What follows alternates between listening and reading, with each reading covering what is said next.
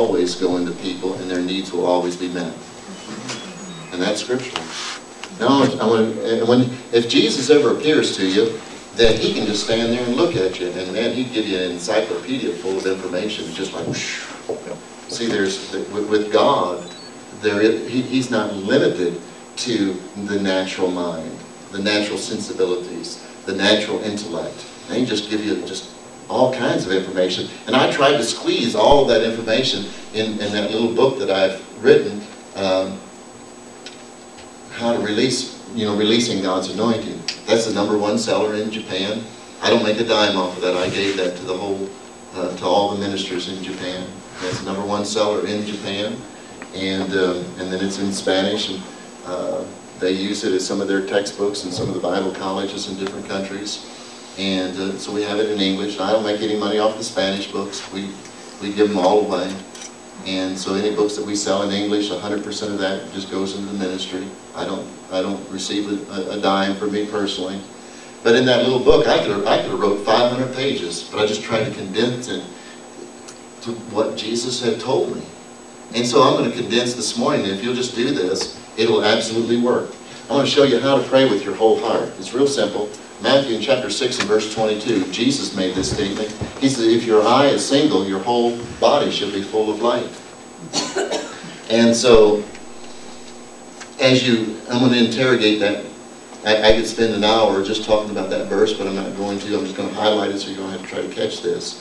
That the word body in the Greek is in reference to our spirit and our flesh and our mind. And the eye is in reference to your spiritual eye and your mental eye. And so if my eye is single, my whole body will be full of light. The light is in reference to God's power and His glory. And so if you do a lot of studying of God's Word, and in that word light, you'll find that it's in reference to God's glory. But, something I'm trying to say so much, because I know that we've just got a little bit of time. I need to back up. God's light is God's glory. And how I could sum up all of last night is John chapter 17, verse 20 through 21, where Jesus prayed.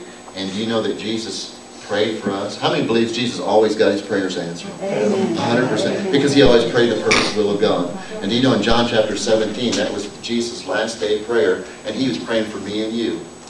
He says, I'm praying for those that shall believe. How many believes in him? Amen. And that means he prayed for us. Prayed for us.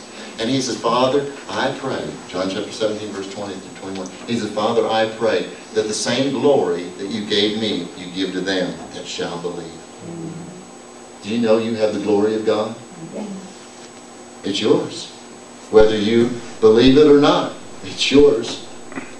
Whether you use it or not, it's yours. Now I want to tell you what glory is. In the Greek, that word glory, in the Greek, that verbatimly it'll say the reputation of God. Did Jesus have the reputation of God in holiness?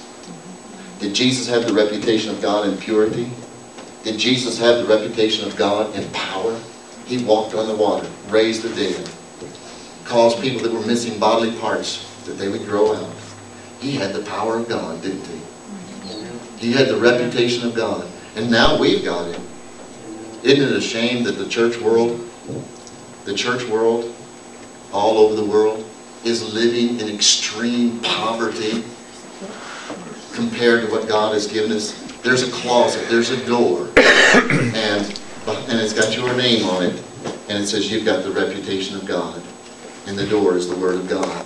We just need to believe it, and we need to act like it's true, and it'll be true.